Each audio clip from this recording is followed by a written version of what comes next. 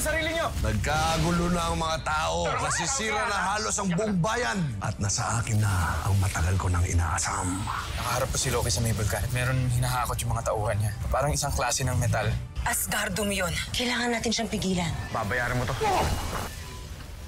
Sinong unay mo? Ang puksain ako o iligtas ang mga kababaeng mahal mo? Hindi itong panahon para maliit. Hindi pa tayo tapos, Loki. Sumabog na nga po ang Mount Bagsik. Pinapayuhan ang mga mamamayan ng San Juan na magsilikas, lalo na ang mga nakatira malapit sa bulkan. No! Pagkatuloy ng gubuho ang ospital na ito, mas madali ko na makukumbinsi may-ari na ibenta ito sa mga corona. Gwen, patawarin mo ako. Ayaw na kitang makita, kaya pwede ba umalis ka na? Ang sabi mo, hindi mo hahayaan na masaktan siya. Ako ang dahilan kung bakit nasa loob ang papa. I made sure na gumawa ang ospital. Pero hindi ko alam ang doon ng papa. But this has to stay between the three of us. Nobody else can know, okay? Siya ang dahilan kung bakit nandito si Lolo ngayon. I'm sorry I trusted him with Lola's life. Hindi na mauulit yun. Never. Hindi maaaring talikuran ni Victor ang kanyang tungkulin, lalo na ngayon. May kutubo ko na si Loki nasa likod ng mga kaguluhan dito sa bayan. May kasama ka kagabi. Yung hinahanap mo pero biglang nawala. Sino ba talaga yun? Si Mama po. Nakita ko na po siya. Hayaan na natin siya. Huwag na natin siyang pabalikin dito kasi iniwan na nga tayo. Wala namang sinabi siya na babalik siya rito. Gusto lang niya humingi ng tawad. Hindi, gano'n na rin yun pa. Ayoko siya makita. Ikaw, ano bang gusto mo? Ako ang anak ni Thor. Hindi na ako makapapayag na insultuhin mo pa ako. Bakit di yung sundan ng martilyo ang mahal na ari? May nangyaring kakaiba kay Erwin kaya siya nag-iba na ngayon. May dahilan kung bakit naging halimaw ang mga halimaw. At yun ang hahanapin ko. Sinagot na ni Doc Nicolay lahat ng gastos dito sa ospital. Pag nagkita kayo ha, pakisabi sa kanya salamat. Sigurado ako, Victor. May malaking plano si Loki. Dito nakasalalay ang kalayaan. Kung talagang gusto mo ng talikuran ng pagiging Hammerman, kailangan mo bawiin lahat ng Asgardo at buksain si Loki. Pwede kong isuko ang tungkulin ko? Kung hawakasan mo yon, matatapos na ang iyong tungkulin. Mawawala na rin kami ni Rati at makakabalik ka na sa dati mong buhay. Yun lang ang paraan para matapos ang lahat ng gagawin ko. Hindi na tayo pwedeng matundon. Si Hammerman! Ako! Ngayon tumakas, sagutin niyo na lang yung tanong ko. Sino si Loki at saan siya nagtatago? Hammerman! Ikaw?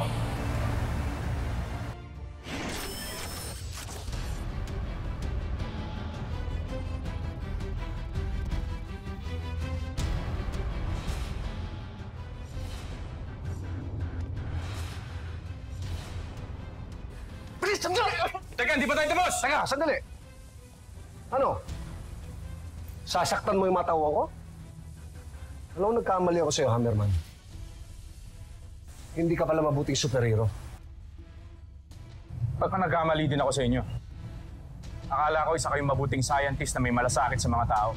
Pero nakikipagsabwatan kayo sa masasamang nilalang. Ano? Ano nagsasabi mo? Nakita ko sina Frankie at Jay nung sumabog ang bulkan. Ibig sabihin kasabwat sila. At kung pinagtatanggol mo yung dalawang yun, ibig sabihin kakampi ka rin ni Loki.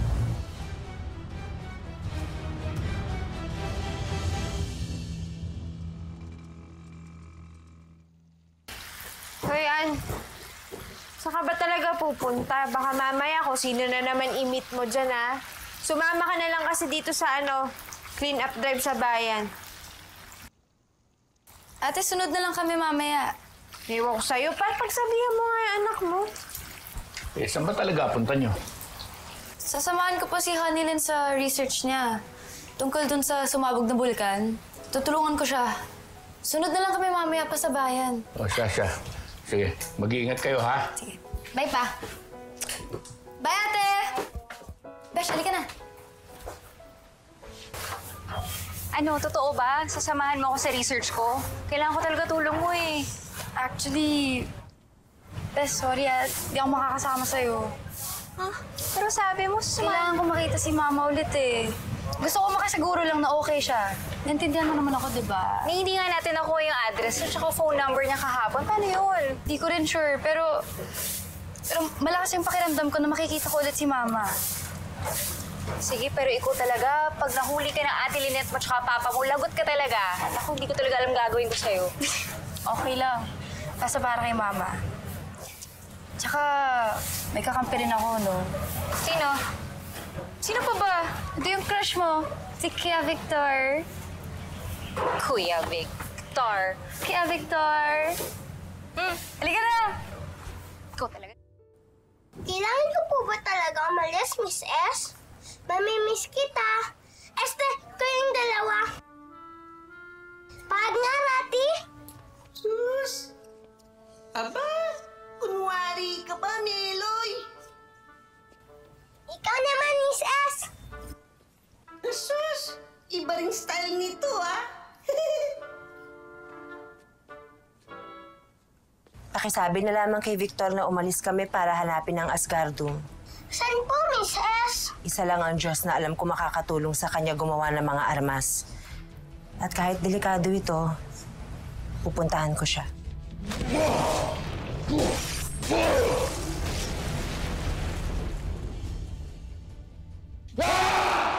Ingat po kayo, Miss S. Maghihintay pa ako sa inyo.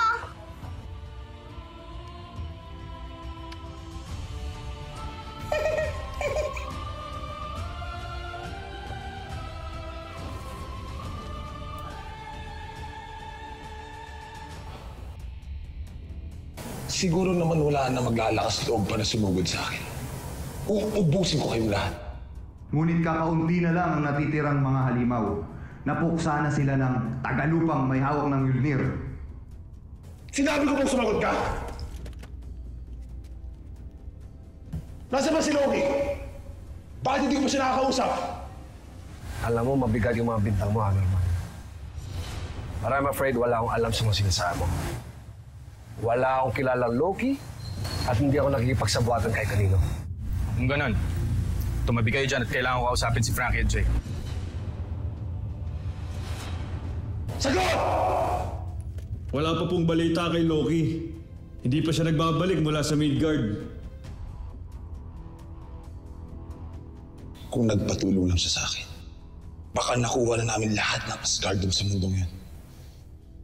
At sa wakas, mababawi ko na ang Mjölnir kay Hammerman. Hindi ako papayag. Tauhan ko pa rin sila. At hindi ka naman pulis para pwede mo kang pilitin. Alam mo kung ako sa'yo, aalis na ako. Dahil kung hindi, ako mismo ang tatawag ng pulis para kasuhan ka ng harassment at trespassing. At kung mangyayari yon, ikaw ang kauna-unang superhero na makukulong.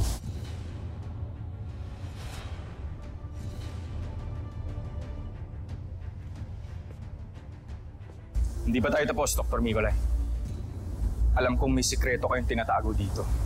Dahil lahat ng kakaibang nangyayari sa bayan may connection sa plantang to. At hindi ako titigil. Ilalabas ko kung ano mang tinatago niyo dito.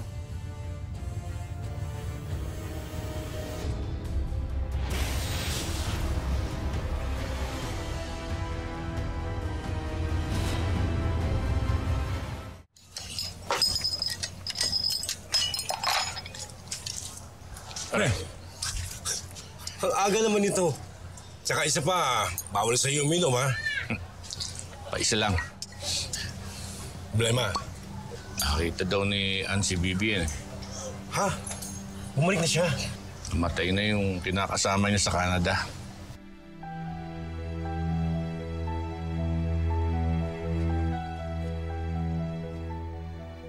Ann? Ma?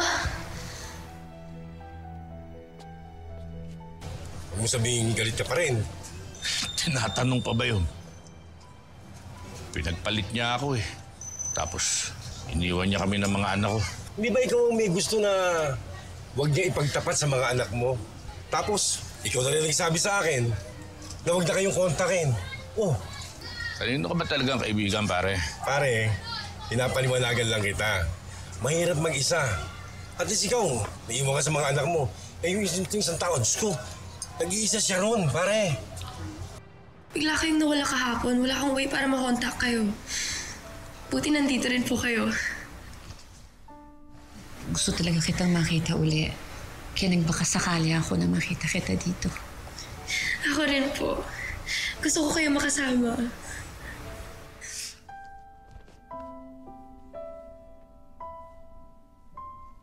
Ma?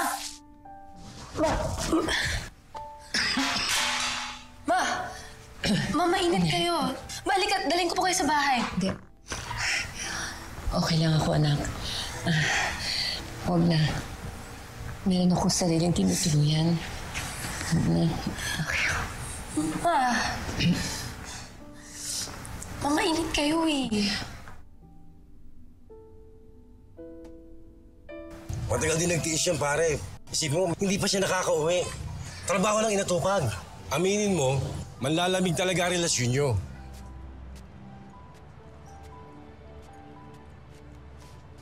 Naamin ko naman eh. May kasalanan din ako. Kung naging malakas lang ang loob ko noon, ako na lang sana nag-abroad. Hindi sana nangyari to. Walang magagawa at walang mangyayari kung babalikan nyo lang ang babalikan na nakaraan. Sabi nga ng mga kabataan ngayon, move on, pag may time. Pare, ang mga bata lang ang mahihirapan sa inyo. Okay? Cheers tayo, pare. Sa'yo na to. Ha? Sa akin na lang to.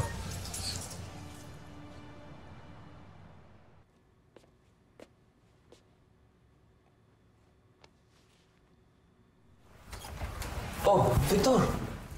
Bayong, ako ba? Saan ka ba nagsusuot? Ba't bigla kami nawawala? Kanina nandito si Hammerman. Oo. Talaga? Oo, hindi nga lang namin nakita eh. Dahil pinagbawalan kami ni Dr. Miguel eh. Ano kaya ang pinunta ni Hammerman dito? Di ba, hindi man yung basta-basta pupunta dito ng walang dahilan, di ba? Ano ko pa, praning ka lang, tol. Pupunta na walang dahilan. Hindi yung, baka tama si Arvin. Baka may kababalagan talaga nangyayari dito sa planta.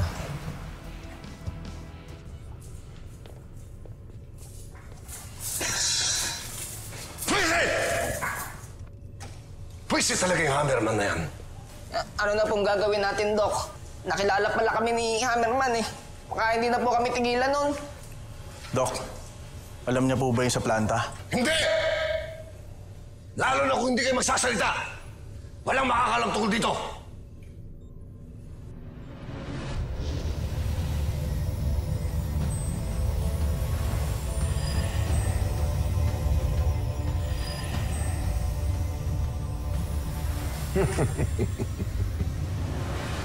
Kailangan natin mag-ingat kasi tayo mapahamak. Isa ka pa ba yung eh? Ano ba pinagsasabi niyo? Tumigil nga kayo. Baka nakakalimutan niyo na itong planta ang nagpapakain sa buong pamilya natin. At legit tong trabaho natin na to. Ba, dapat nga eh. Pasalamat pa tayo eh. Mas matalino pa rin ako kay Hammerman. Hindi niya ako basta-basta mabubuo.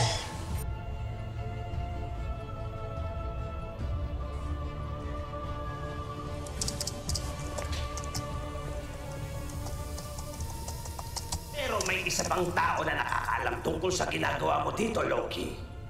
At wala kang kontrol sa kanya ngayon. Sino? Ang unang halimaw.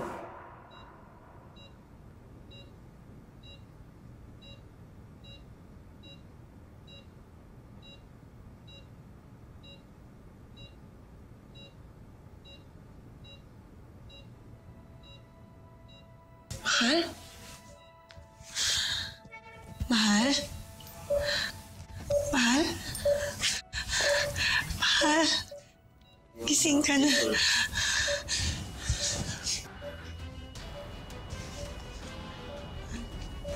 Ano nangyayari? Mahal? Mahal? No!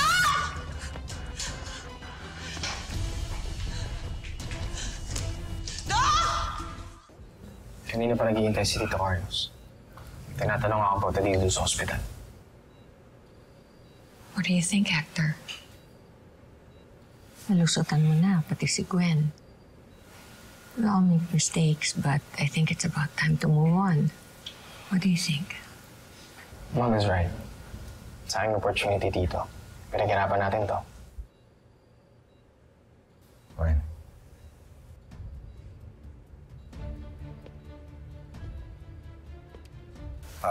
Tito Julio, Carlos, sorry to keep you waiting.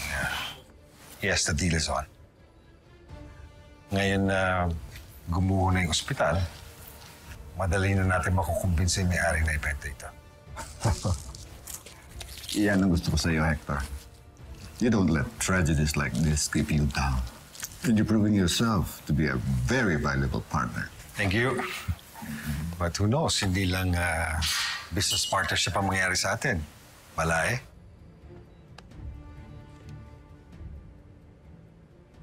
Dito pala nilipat karamihan ng pasyente galing sa ospital ng San Juan. Kaya pala busy-busy yung mga doctor at nurse. Kawawa naman sila, pagod na rin sila. Gwen, if you're worried about your lolo not getting the best care he needs, don't be. Meron na ako kinontak na specialist from Manila and he will be here as soon as he can to check up on Lolo Renato. Hindi yan ang ibig kong sabihin, pero thank you na rin. Si Gwen medyo masama ang loob kay Hammerman. So, maaaring mapapalapit ang loob niya ulit kay Tim. Pwede na natin siguro ituloy yung original plan natin. And we will be one big, rich, powerful family. Okay.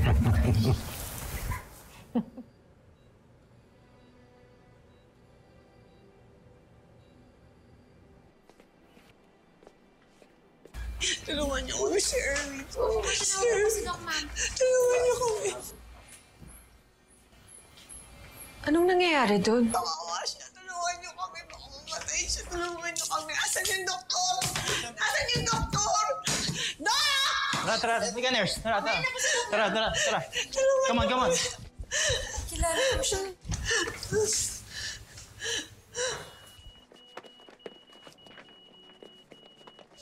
Tulungan niyo siya. Hindi siya pwedeng mamatay. Magkakanak pa kami. Let's check the vital sign.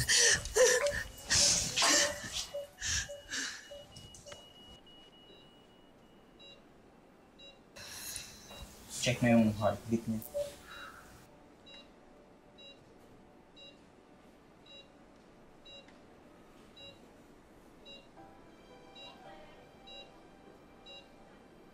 He's stable now. Pero kailangan pa rin siya obserbahan. Ang maganda nito, gising na ang asawa niyo. Mahal.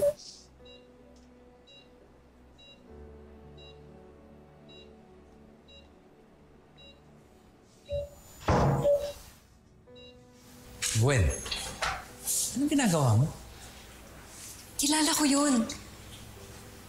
Yung lalaki sa loob. Siya si Erwin, kaibigan ni Victor.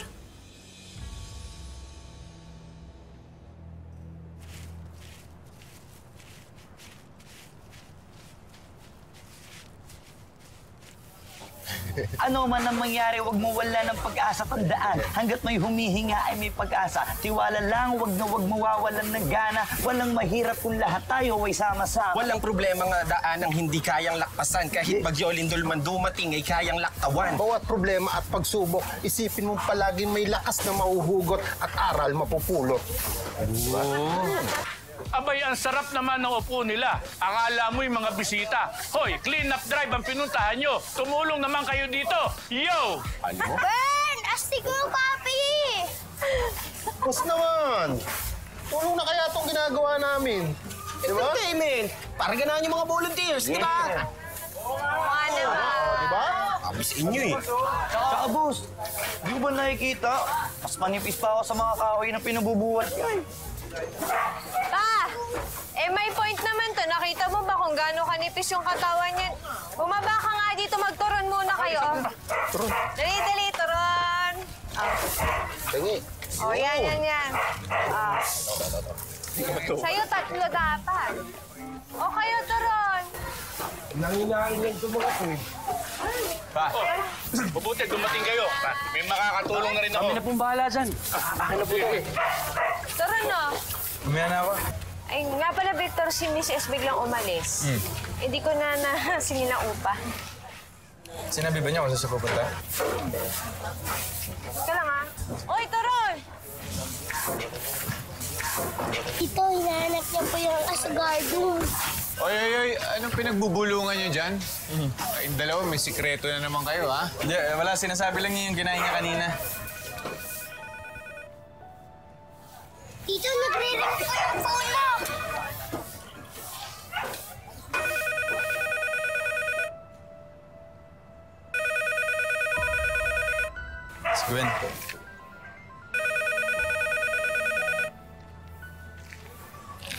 Hello? Victor, naka-istorbo ba ako? I mean, okay lang ba yung pamilya mo pagkatapos nung nangyari kahapon? Okay naman sila. Wala naman nasaktan. Mabuti naman. Nandito kasi ako sa ospital ng San Lorenzo. Actually, may mabuting balita ako sa'yo. Yung kaibigan mo, si Erwin, nakita ko siya. Victor, gising na siya. Talaga, magandang balita nga yan, Gwen. Salamat. You will finally get the answers you've been looking for, Victor. Oo nga. Malalaman na rin natin kung ano nangyari. Kung sino ang kumuha sa kanya, yung ginawa siyang halimaw. Salamat sa pagbalita sa akin.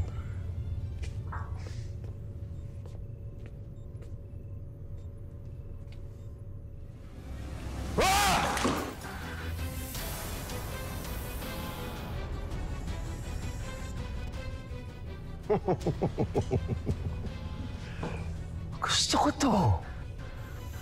Sabay-sabay ang problema. Bakit? Ano na naman ang ginawa ni Haberman?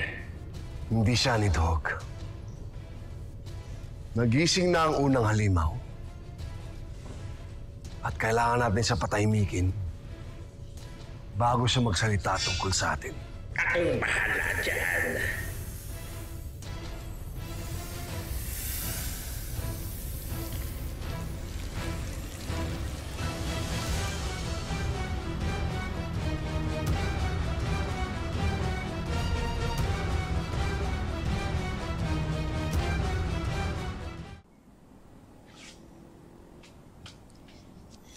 Kamusta po pakiramdam niyo, Ma?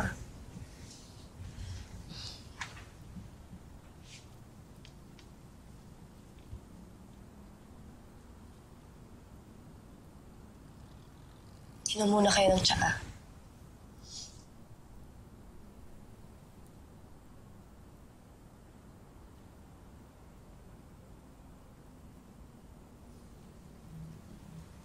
Iniisip mo siguro, bakit ako nandito sa ganitong maliit na kwarto? Samantalang dapat marami akong Canadian dollars.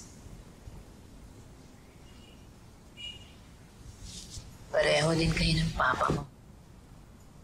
Masyadong polite. Kaya di na lang nagtatanong. Alam mo, Ann, kasi naubos ang ipon namin ni Morty nung bumalik kami dito. Kaya nung nawala na siya, lumipat ako dito. Mas maliit na lugar. Pero paano kayo dito, Ma? Mag-isa ka lang. Sino mag-aalaga sa'yo? May sakit ka pa naman ngayon. Okay lang ako, no?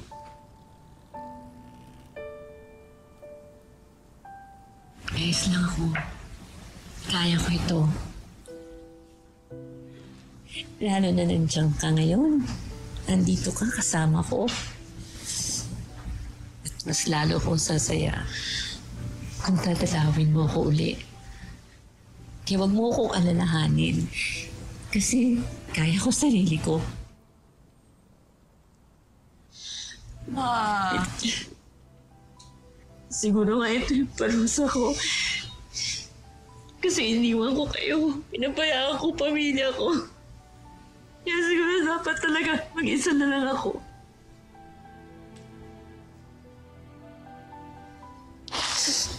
Tahan na, Ma. Hindi ka nag-iisa. Nandito ako, diba? Si Kuya Victor.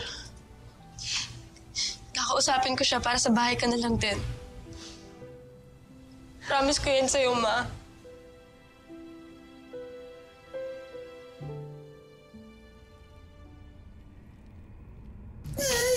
Scary!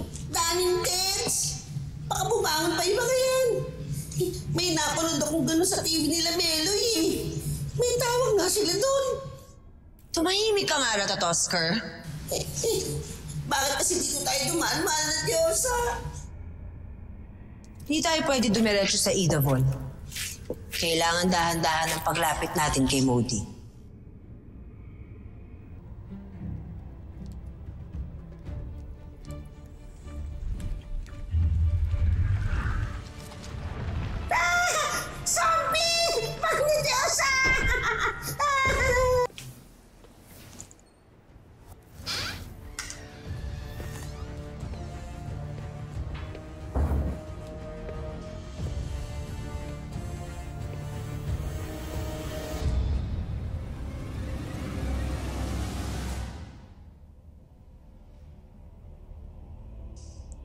Kukuha lang akong tubig, ha? Teka lang.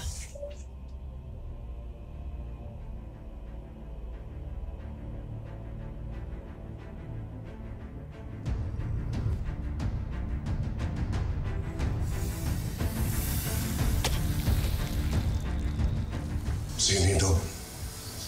Hanapin mo si Erwin. Patahimikin mo siya habang buhay. Masusunod.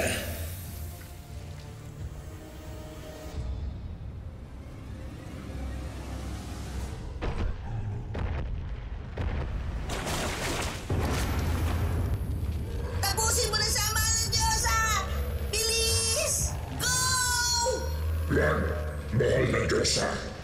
Parang awa mo na. Hindi kita malaksakan. Hihingi lang ako ng tulong. Niloloko mo ba akong halimaw ka? Hindi. Maawa ka sa akin. Napaputusan lang kaming mga halimaw. Ang sabi ni Loki, patayin daw namin kayong lahat. Ikaw ang kasama mong tagalupa at maging si Haring Moni. Ano?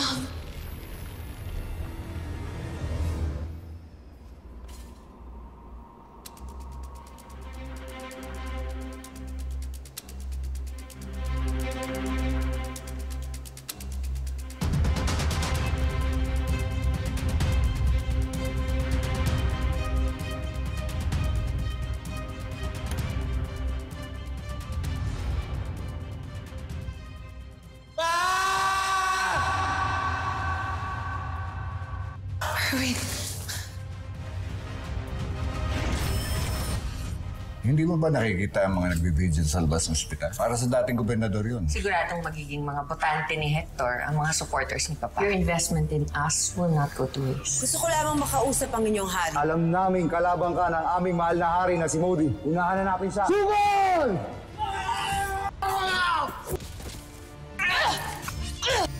Activity ang brain ng pasyente. It's not likely na makarecover pa si Igor. Ano bang napapala natin pag nalaman ng lahat kung sino talaga si Hammerman? Aalamin ko kung sino siya. I-expose ko siya, Victor. Para umalis na siya dito, para mawala na ang gulo. Si Hammerman. Tuluyan ka ng binilog ng kasakiman mo, Modi. Kaya hindi ka karapat-dapat tawagin ang anak nito! Tama na! Isa akong hari, kaya wala kang karapatang insultuhin ako. Ihanda ang dalawang ito. Ako mismo mapataw na kanilang parusa. Kamatayan.